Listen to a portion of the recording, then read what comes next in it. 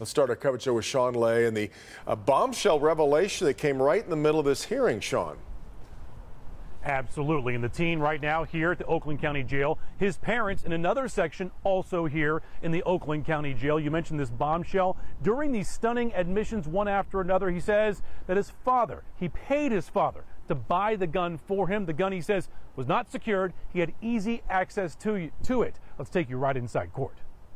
Is it true when you committed these crimes you intended to put students and teachers in fear and you intended to cause panic among the Oxford High School community? Yes.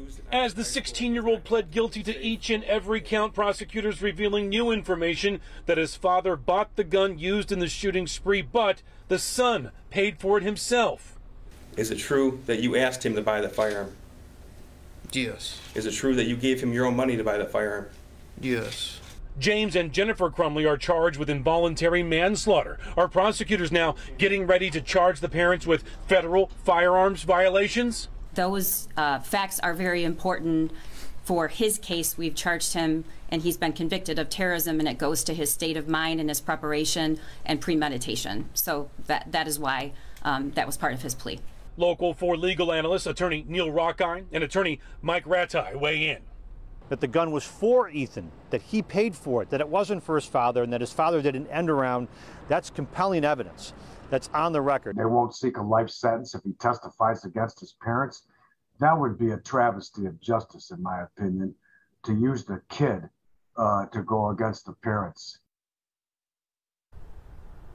Back here live again, absolutely stunning to hear the prosecutor ask each and every question, and the admission of guilt from this teenager, again still housed here in the Oakland County Jail with his parents. Again, prosecutor Karen McDonald not wanting to talk about the parents' case today and that possible federal gun charge for the father. She says today was the first step towards some healing, but just the first step, guys. Back to you. You know, Sean, one of the things that a lot of people noted today was that he seemed to show no emotion, though his attorney says it's otherwise.